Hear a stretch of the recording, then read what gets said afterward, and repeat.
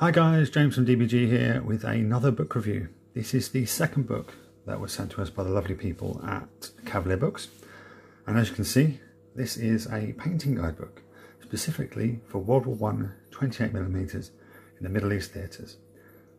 Now, a lot of people assume that because of, well, the importance and the level of coverage and media and books and what have you about the First World War, that the Western Front is pretty much it. But no, it's called the First World War for a reason, because it happened everywhere.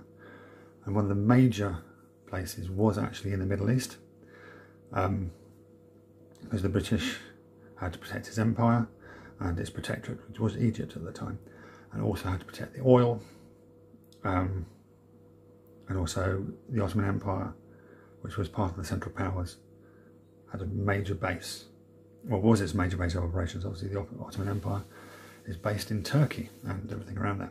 So the Middle East was very, very important, and this is actually a really interesting book. This is literally a painting guide book, so it's basically lots of pictures of step-by-step guides of painting British, Dominion and Indian troops in that period. So, without further ado, let's have a quick look. Sorry, even reading this book, I didn't read the inside of the page. There's lots of interesting, anyway, sorry, easily distracted. So, soldiers of the British Empire, 1914 to 1920, because this equipment pretty much stayed around until probably the early 1930s. So, as you see, Middle Eastern theatres, which is Egypt, the Western Desert, Sinai, Palestine, Transjordan, Syria and Mesopotamia. Introduction. It literally just tells you what it is. It's a step-by-step guide of how to paint these miniatures. There's a first one miniature with a Woodbine Designs British gas hood. And there is a truck. Did it say who's by? No, it doesn't say who the truck's by. And this is the guy's setup. And then he explains in here that he uses Vallejo acrylic paints, but also by War Games Foundry, Cote d'Arms and Scale 75 and Andrea. Then he gives you a usual guide here of separating your brushes. So one pile is synthetic brushes for just quick slapping of colour or dry brushing or stuff like that. Then there's another colour, a set of brushes for detail work, another set of brushes for varnishes, another set of brushes for putting base coats on. So we start off with heads, hands and helmets, and he uses stuff like this. It's VGC, that's Vallejo game colour, because Vallejo has many different types of paints. There's air, and there's model colour, there's game colour. So you see Vallejo model colour. So, and this is basically a really quick guide for how to paint European faces. So step by step. So base coat, wash, first highlight, second highlight. Pretty much the way I do it, but I use sizzler paints. This is how to do Indian faces. Pretty much the same way, except the skin tone changes. Then we're on to helmets. This is a Wolseley helmet used by the British and Dominion forces in that theatre. You'll probably think of it as a pith helmet, but no, it's a Wolseley helmet. There we have the Brodie helmet with a khaki cloth or neck cover, and it just gives you painting insignia and stuff like that. Then we have khaki uniform and equipment. Now, khaki uniform, there's many different shades of it. and it's really hard to get a really nice colour for khaki. I use Revell. Actually have a colour called khaki, which is very good. Another colour I would use would be Talon Sand, which is also very good, and you highlight that with Xandri Dust. Anyway, again, look, Vallejo model colour khaki grey, and highlight with pale sand. So again, this is a really good step-by-step guide. You've got khaki serge, which is more the colour was used by the British forces on the Western Front. So it's a much browner khaki, or much greener grey khaki. So look, for the Vallejo model colour English uniform, which is what Flames will use for their British troops. So, anyway, sports jackets and flannels, Indian khaki again, which is slightly lighter, webbing and equipment. This is amazing, amazing step-by-step guide. Really in depth.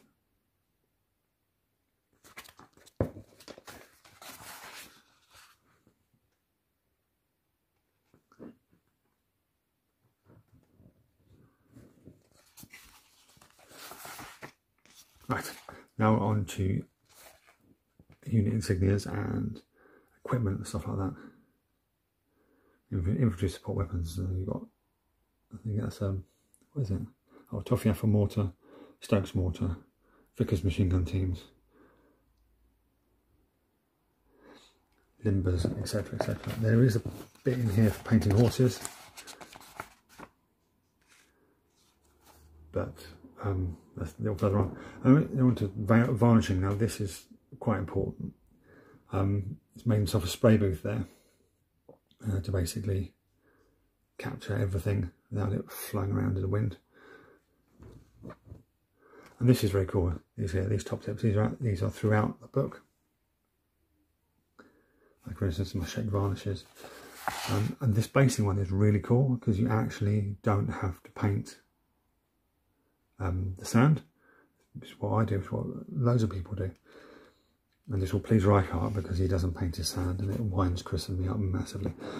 But yeah, so you've got yourself 3 pots of different coarseness of sand and gravel. First one is quite rocky, second one less rocky but more colour, and there's a fine sand. Then you do your tufts, and that's what it looks like. So these bases, they weren't painted, because normally I sand, paint, dry brush 1 or 2 colours, then add your static flock or tufts. And there's an example of all the finished models I've been working on. Mounted units. This would be things like the famous Australian light horse.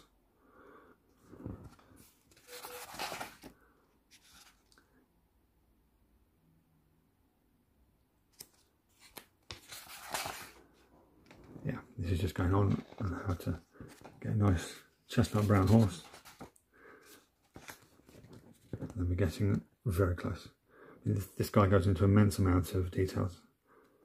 Part of the reason why I paint so quickly is I use washes, and I use quite a few highlights. Quickly done. And there we go, there's the finished miniatures. It's interesting to see that he hasn't painted the eyes.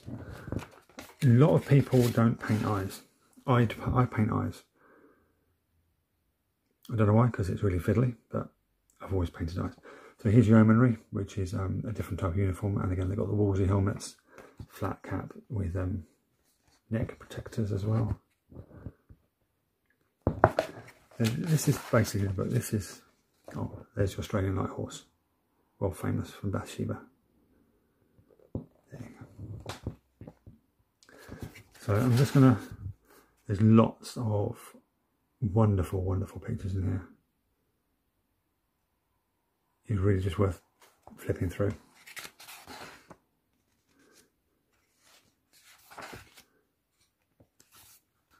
Ah, horse colours.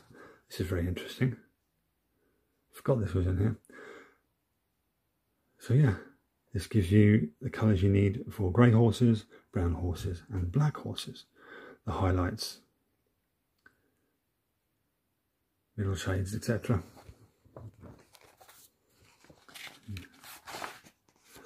Now we're on to insignia markings, which are 28mm, are quite easy to freehand.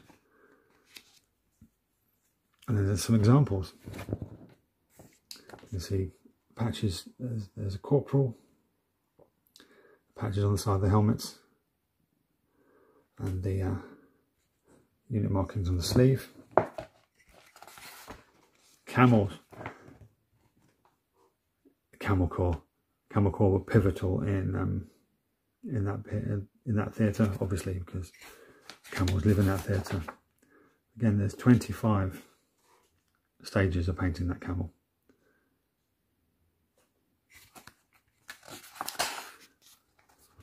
And there's some examples of completed camel corps miniatures. Those ones are very cool.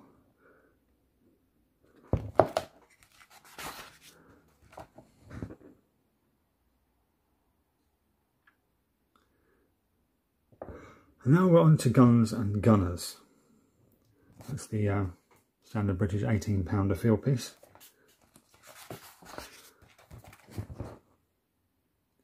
They've got the carcassage on there. There's ones in the lighter khaki and undershirt. Going to the heavier pieces just over here. This one's a 60-pounder field gun. And at the bottom there, you've got the horse-drawn limber.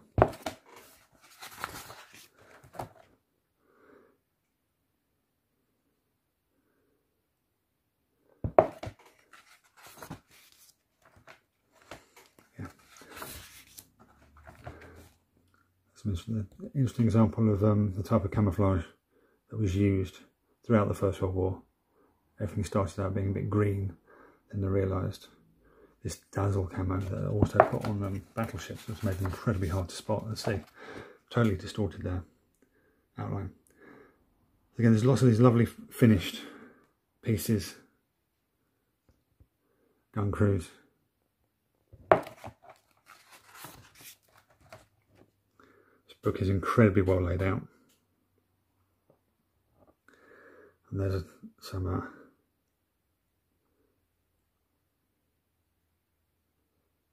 pictures of shirtless gun crew. Motor vehicles. Ah, the Rolls-Royce armoured car. Now, where's this kit from? Empress Miniatures. Empress Miniatures is actually really good. I do recommend checking out their website. They have a vast collection of historical miniatures from many periods. They've just done some Vietnam stuff and some late war British stuff. I know that's got nothing to do with this, but just thought I'd mention the Vietnam and late war British. This is pretty much just the way I do it.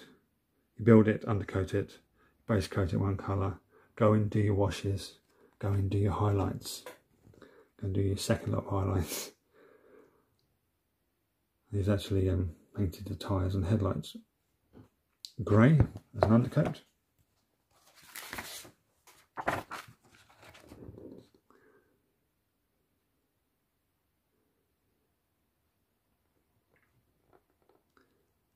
And the free-handed numbers and things.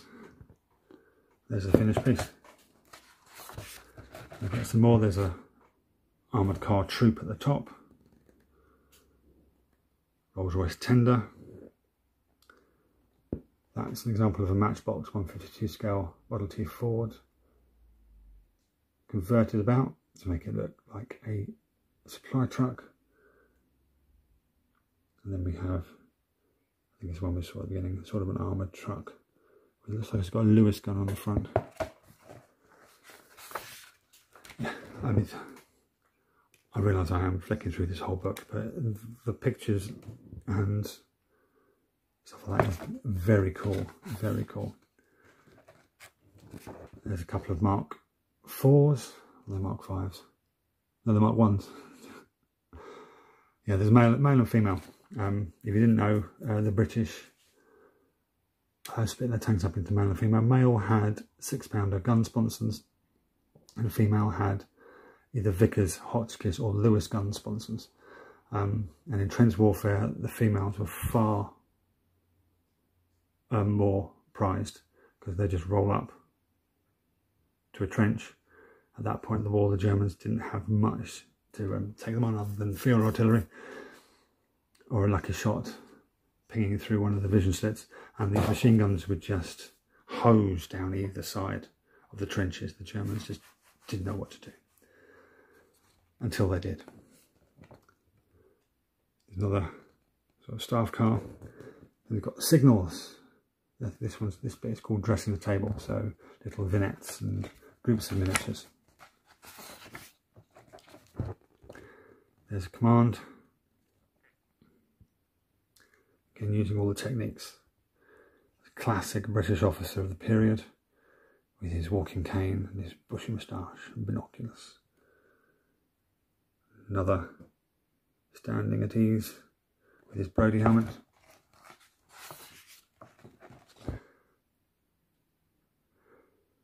The other way, I can't recommend how good these pictures are, and these miniatures from a period of a very famous war that not a lot of people know about.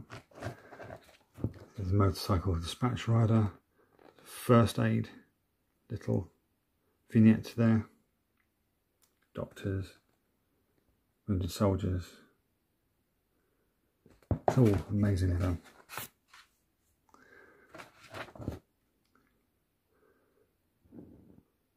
The ambulances.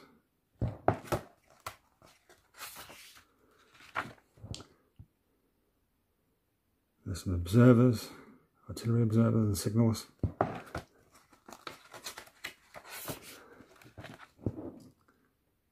Radio.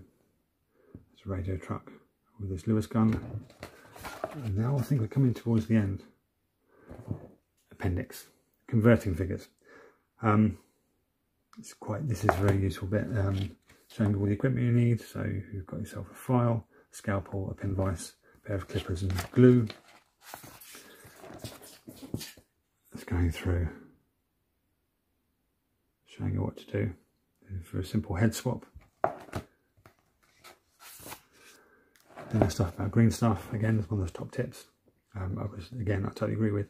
When you're doing green stuff, always keep your working surface slightly damp, your fingers slightly damp, and any tools you're working through are damp as well, because it will stick to you and you won't get the effect you want. So yeah, about working with green stuff, bed rolls, head swaps, that sort of thing, turbans, spine protectors, which is very handy. This is bed rolls and what have you. Green stuff armbands and what have you. And then the washes. I think this is how to make your own washes, which is very handy. Yeah, how to make your own washes, which is probably a hell of a lot cheaper than buying from Games Workshop or Vallejo or Army Painter or whatever. And then we've got useful contacts at the end there to, like I said, Gripping Beasts, Brigade Games, Empress Miniatures, Footsore, Great War Miniatures, like, yeah, all going. First Corps, know them well. Yeah. That's vehicles. So yeah, all in all, this is a very useful book for the period. Obviously, if you're not doing this period, it's not. But the hints and tips in here of painting British and Dominion troops of that period, even a little bit into the Second World War, not too far, beginning of the Second World War, 39, 40. Very handy, because the Rolls-Royce armoured car was still used in the Second World War, still had some horses, still had camels, what have you. So yeah, so this is a very good book, and I once again thank you to Cavalier Books for sending that through to us to review. So without further ado, do check the links in the description, all the YouTube stuff, our sponsors, our affiliates, social media, Patreon, and click on those. It's all good. And once again, thanks for watching, and I'll catch you next time.